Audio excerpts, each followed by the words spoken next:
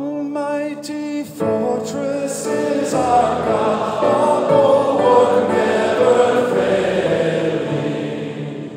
Our helper, He amid the flood, our mortal ills prevailing.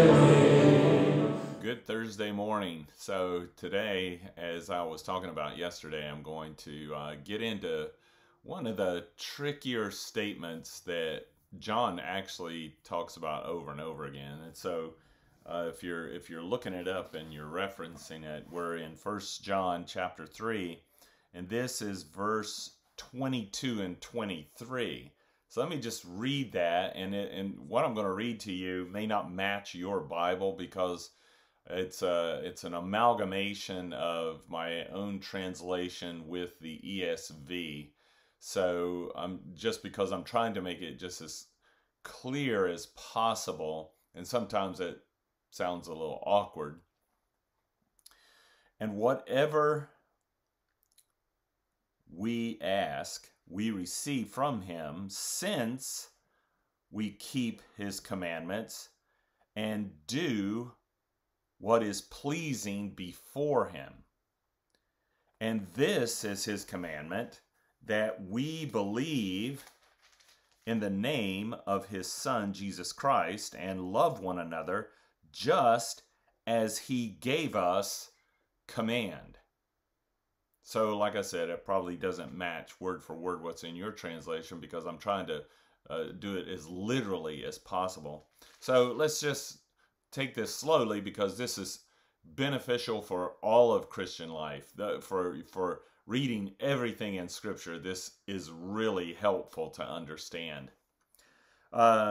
So, since we keep His commandments and do what is pleasing before Him.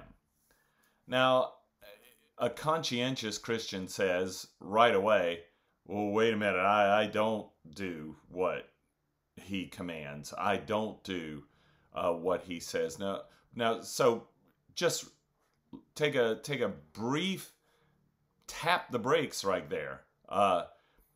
It's not talking about doing or fulfilling His commandments. That's a completely different language.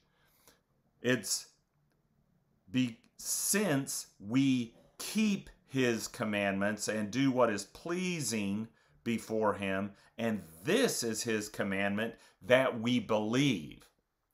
The word keeping is tereo, and it's used a lot by the Apostle John. Keeping the commandments of Jesus is not the same thing as fulfilling them, as completely fulfilling what they mean. Those two things don't belong in the same statement. Keeping means that literally it means to watch over, pay attention to.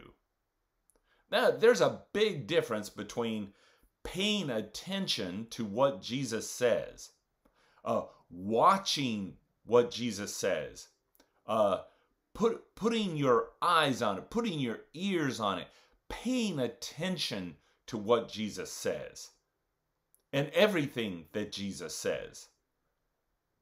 There's a big difference in that than fulfilling it. By your doing or my doing, we complete what it means. That's not what John is saying. John is talking about the behavior of faith. The way faith behaves is that it hones in on Jesus by listening, by paying attention, by guarding, by keeping His word, His commandments. His commandments are anything He says. Anything Jesus says authoritatively that obligates us is a commandment, even if it's a promise. So don't think of commandments as solely do this, don't do that. No, when Jesus says, believe in me, that's a commandment. That's an authoritative statement. And for us to keep it means we pay attention to that. Now, And every Christian does that. Every Christian keeps the commandments of Jesus. Every Christian does, because that's just what faith does. Once again, I'm not saying we fulfill it, but we do listen. We pay attention to it. Why? Because God's seed, that's from verse 9 in the same chapter, God's seed, God's word, God's spirit lives in us.